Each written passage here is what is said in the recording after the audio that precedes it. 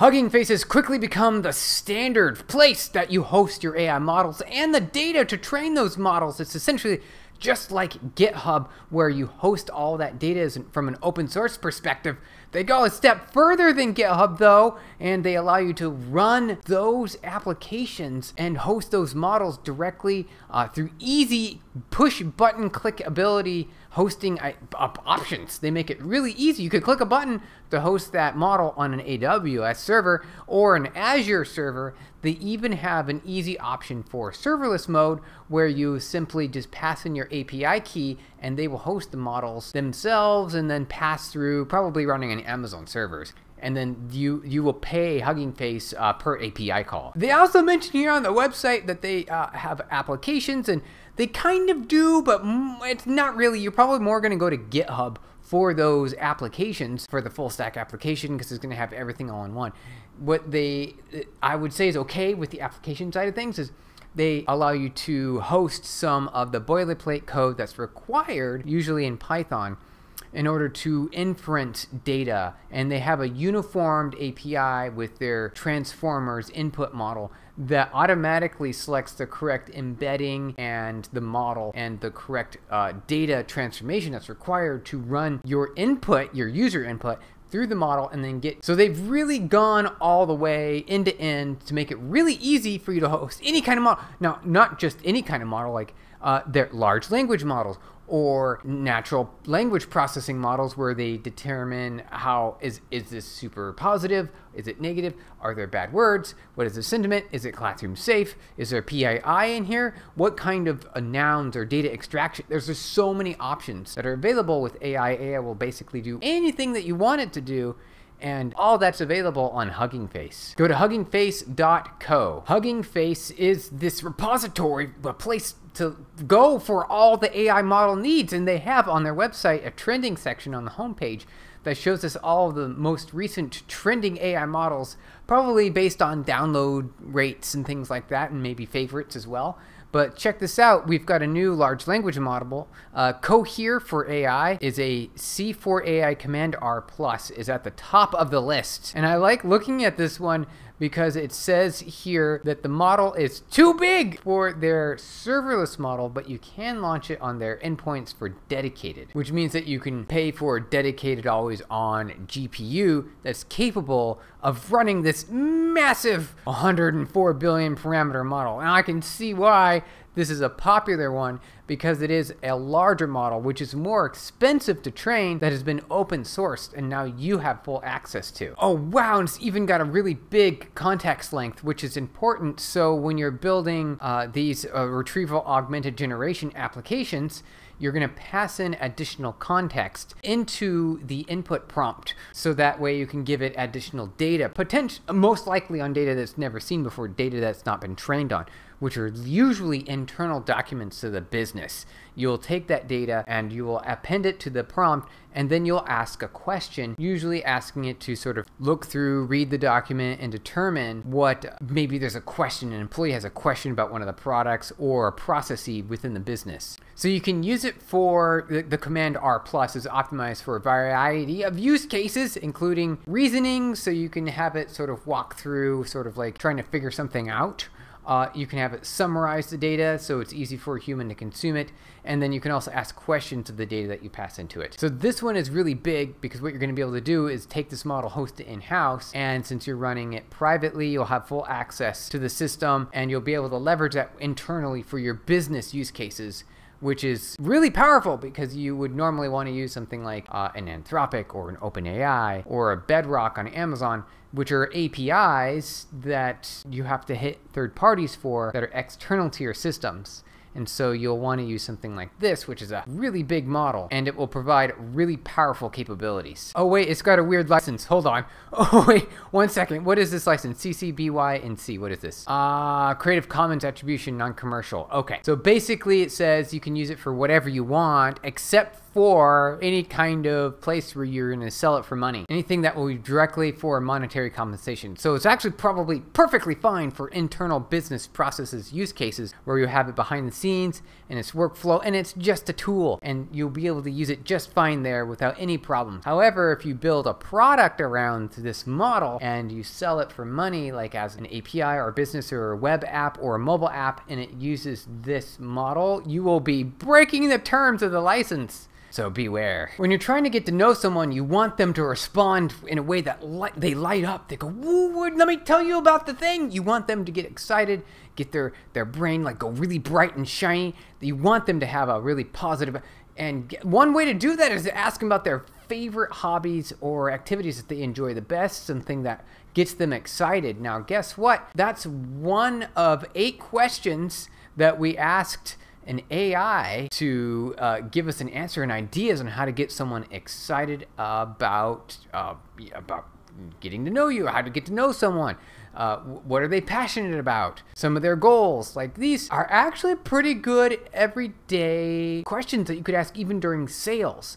Now, this is a sales tactic. You do want to essentially befriend the prospect. You want them to get familiar, and it is a traditional human aspect of, hey, how do I get to know you? Let's learn more. Okay, let's get comfortable about our conversation, and then we can jump in, and then we sort of have a cadence in moving forward. And if you're not familiar with HuggingFace, it is sort of like the GitHub for all things artificial intelligence and machine learning. HuggingFace even has an option to host the models directly on HuggingFace through their workflow.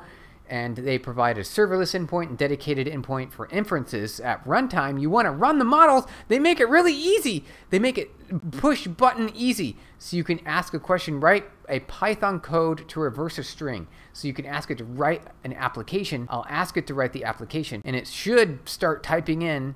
Oh wait, it did it.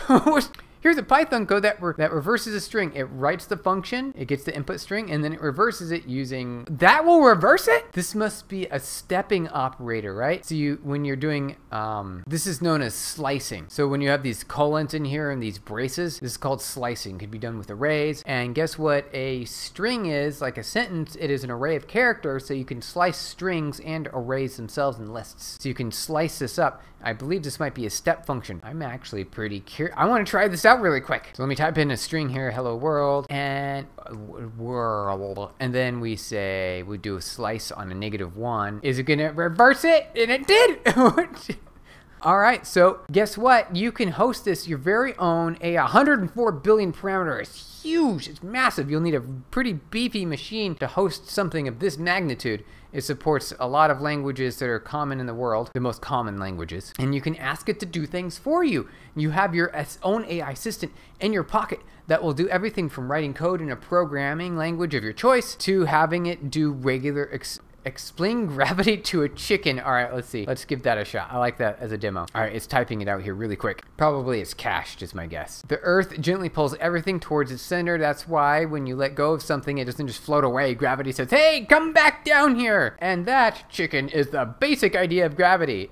Okay, I can see why this is today the most popular current language model that's available. It's open source. Not only is it super massive, but it does a really good job. You can easily train the model to fine-tune it. You can also deploy it to endpoints dedicated on HuggingFace or Amazon SageMaker or Azure Machine Learning. They also make it really easy to run locally, or if you have the GPU, the ginormous GPU, you can copy-paste this code right here using the Transformers pipeline. Then you just say it's a text generation, and the model is this, which is Cohere for AI, C4AI, Command R+. You can also take more control by taking in the auto tokenizer and the auto ML for casual large language models. Generate your message here. Role is the user, and the content says hello, how are you? And that is the initial prompt. You tokenize the inputs, pass your tokenized input IDs. Here you pass your input to IDs into the model.generate using a few parameters, and then you get the output data immediately from the model, but it's all encoded right in tokens. So you decode that, and then you print the text. And so that's how you'd run it. Say if you had a big GPU at home, or if you got a big GPU server, you could run this model now yourself directly and have your own AI in a box. Say I wanted to run this super big 104 billion parameter model.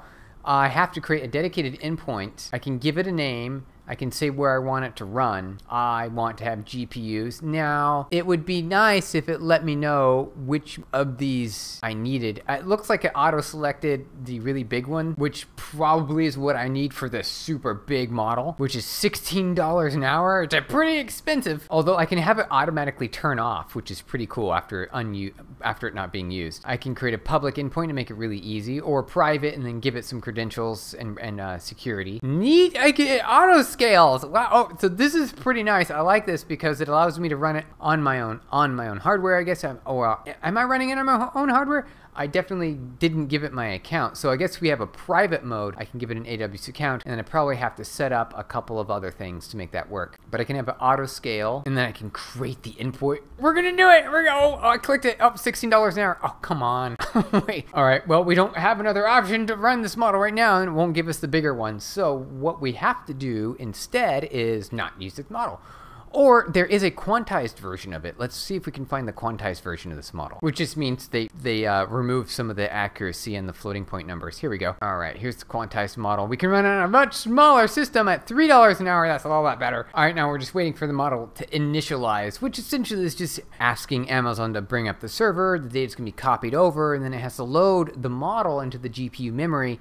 This can take quite a while, many minutes. It takes a long time for the model to, oh, it failed, oh, come on. So we tried launching it on another dedicated server with triple the amount of RAM that was required, and it still couldn't work. It's got problems with GPU traceback. Seems like there's some sort of mismatch on config and versions, and it is very unfortunate. I mean, it seems like if you're gonna have a button to click to launch a server, and there's not much you can do beyond it, that it should work. We are having some issues. It is pretty new, I suppose, from that perspective, right? This is pretty new. It's brand new. Came out a couple days ago. Essentially what would happen though is we would get an endpoint URL that we would be able to use, either secured or unsecured, and then we can post our text prompt against that API endpoint and then get a response back with the output from the model. I've tried this before and it's definitely worked on some of the existing models, some models from Google, some other models from Anthropic.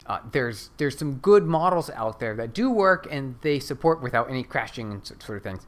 And it's pretty powerful. They give you, one of the things I really like are the settings here. They give you the ability to, upgrade the model. That's nice, but push button click ready. They give you the ability to scale down to 0, which is nice because, during the nighttime, you don't want to spend money on those dedicated GPUs that you're not using. There's a force to scale to 0 button, which means, you're going to stop using it. And then, it'll probably scale back up once you try to trigger it again. Do know that it does take quite a while to spin up these models up because to bring in that amount of gigabytes of data into GPU memory from, disk, it just takes multiple minutes. You can overall stop the endpoint, which essentially pauses the overall endpoint, and you can bring it back up again if needed, and then delete it permanently. Let's deploy our own AI model on servers running on Amazon AWS. There's a really easy way to do it using HuggingFace. They provide APIs to launch your own dedicated, private hosted, or managed systems running on AWS or Azure or Google Cloud. There's this really nice button here that says deploy. You can click the serverless or dedicated option. You just click this button here, and then you essentially make an API call passing in your token header for security purposes. You input your query, which is, the command or the request, and then you get the output. That's it. It's really that simple. So I'll log into my PubNub account and click on functions. We'll select our test app here for Hugging Face, and then I'm going to create a template. We just type in Hugging Face, well, just Hugging, and we'll get our Hugging Face model. I click this, and then I need to pass in my API key here. Simply visit huggingface/settings/tokens, and you can get your API key. So I'll click on Use Template. Then I will plug in my super secret Hugging Face value of my token. Don't look. You can also click the Show API Token right there and just copy that directly from these blanked out settings here. Okay, I've got everything set. My API key is ready to go, and I'll click on Create. And what this is going to do is it's going to give me an API endpoint that I could then leverage directly through a public URL, without exposing my API key, right? That's one of the reasons why we have to do this step here, is because we have an API key in Hugging Face that is essentially a private key. It's secret, and you don't want to just give that away to anyone. So you need to host an endpoint like PubNub Functions, which is globally distributed to basically all of Amazon's availability zones, right? So all of Amazon's zones will be running this code, this JavaScript code, and it will be leveraging the inference API directly on our serverless endpoint. You can also use a dedicated endpoint and just modify the API inference URL as needed. So all I have to do, I believe, is start this model, and then I can test as soon as it's ready to go. As soon as it finishes deploying into all of Amazon's availability zones, I'll be able to leverage the model directly. Quick walk through the code is very simple. We import HTTP libraries and a Vault library that can fetch our API key from Hugging Face in the Vault running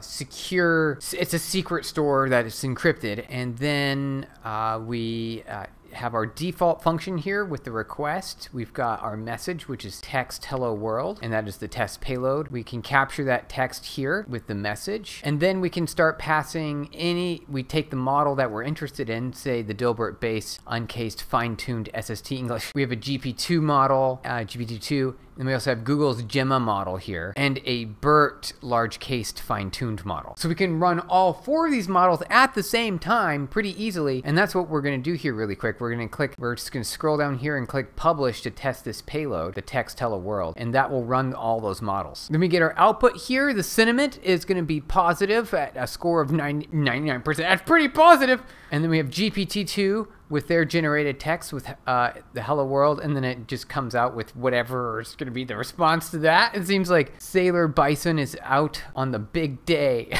Okay. And then we have Google Gemma's answer here to hello world, and that's going to be, welcome to the realm of possibilities. How can I be of service today? Google Gemma is actually kind of a little bit better because it's helping you along the way, and then you can continue that conversation with the model to provide further conversation context. And that's it. It's really simple. And so now I have a running globally distributed API that is accessible pretty easily. And the good news is it's fully secure. I can also apply session tokens and grant tokens to each of the users, so that way only certain users have permission to use the API. There's a lot of capabilities and options. Once you have your endpoint up and running, your functions endpoint up and running, you'll be able to leverage any business pattern and model that you're looking to achieve while keeping your API key for Hugging Face secure.